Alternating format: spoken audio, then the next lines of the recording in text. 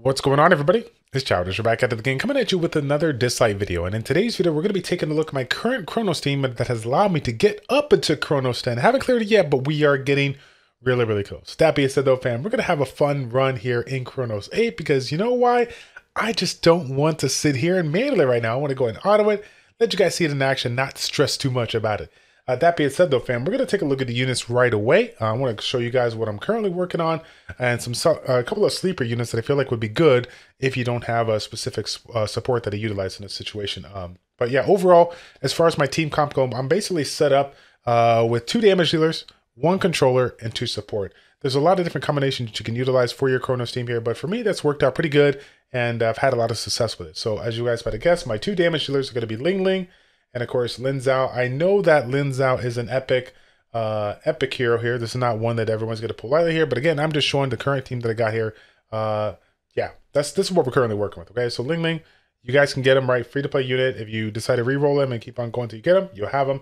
Fantastic unit. It's going to be really good unit in more places than one. So if you got this one, build this one up. Obviously. Relic-wise, just utilizing a basic attack set on this one. Nothing too crazy. Do have a couple of 6-star relics that I'm going to slap on here, but money's a little low right now, so just utilizing what I got. And ultimately, I just want to go ahead and show you what I'm working with right now, so you guys can know, what your stats kind of need to be as far as, getting clears in that kind of range here. As far as Ling Zhao goes, we have her on our Hades set.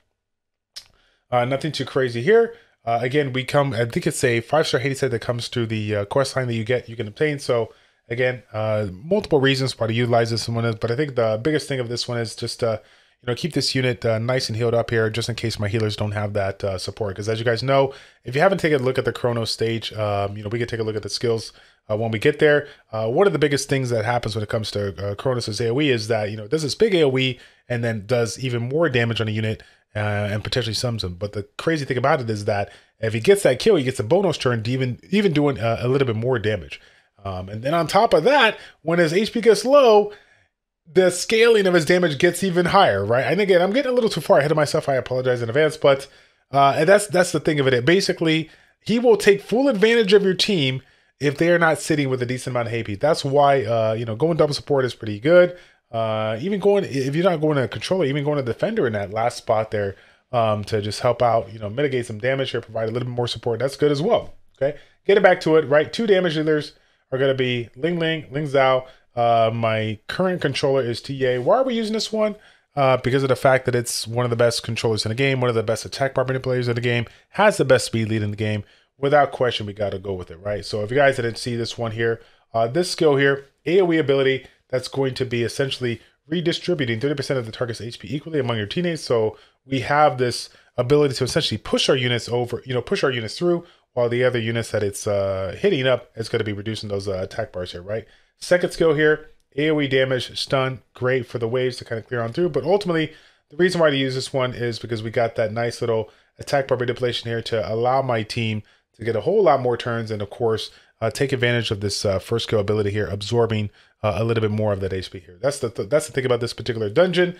Taking advantage of anything that slows the unit, that steals the attack bar, super important so it doesn't get too many attacks on you over time. Okay, so big free-to-play unit that a lot of people are using, Chengpu here. Why is this one so good? Again, this is one of the first, I think, immunity. Sorry, not immunity. I mean, yeah, immunity for free-to-play units for a 3-star, but also one of the first units that I found that had essentially double healing, right? So two heals, which of course the second skill being the AoE healing ability here. Really nice. Again, provides a base amount of HP plus a little bit more on the attack here. So having a little bit of attack substats on this one's really good. And then ultimately, when you get a descended capped out there, you're gonna have that immunity for 2 turns, which helps, so you don't have to deal with the stuns per se. Okay, so those are the 4 units that we're we've been maining right now. We've used it to kind of crush all the PvE content thus far.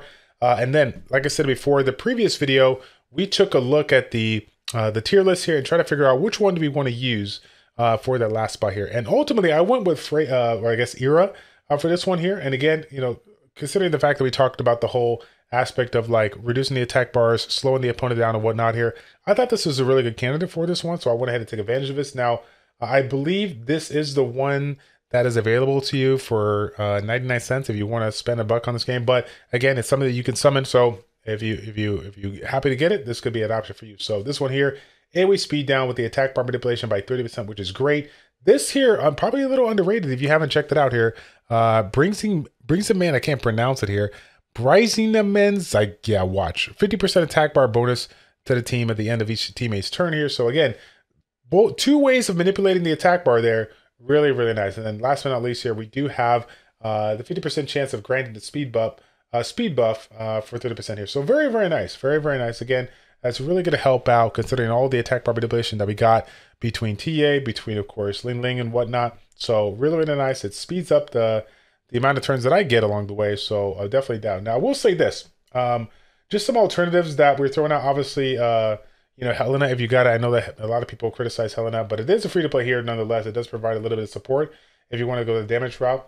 I did see a unit that kind of shocked me here. I don't know if I summoned this or if this was part of a quest here, but this is one of those that got me really excited. So Berenice, this one here provides a shield that's based on the HP for 2 turns, but if the ally is buffed, then it gets extra 30% shield strength. So the reason why I say this is that this is one of those support units that is going to work well with other support units that have different types of beneficial effects that you can take advantage of. So for me, being the guy that does have Cheng Pu, and a lot of you guys are going to have Cheng Pu, once you get a Descendant, you get that immunity here, you're going to be able to take full advantage of this unit here because you got that ability that allows you to essentially get a little bit bonus shield strength to keep your guys alive here. Of course, not only that, the reason why I was taking a look at her because we have this ability right here that also provides a little bit of attack bar manipulation on it. And then, of course, last but not least, one of the things that always gets overlooked when it comes to specific units, the ability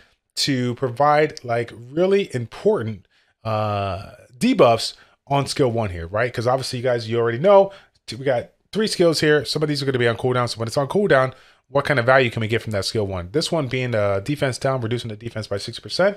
I think this is a really good candidate. Again, in this particular situation, I went for the unit that's going to provide the speed decrease as well as the attack bar manipulation because I'm looking to use that particular composition in a lot more situations, and I feel like I'm going to get a little bit more value as of right now with that specific composition that I made here. So now let's go ahead and get the run in. Again, not gonna stress out too much about this. Just gonna do a number 8, Kronos 8 here, and I'm running the speed lead again. I'm gonna just take full value out of this.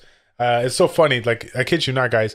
This video I was trying to make, like, I couldn't make it 30 minutes ago. I wanted to make it 30 minutes ago, and I couldn't do it because I ran out of energy. Yeah, I'm one of those people that, since I'm a little bit behind when it comes to my current account, my overall knowledge or whatnot, I'm trying to get as much experience as possible. So yes, I have been using my gems to refill my energy. I know it's not good value.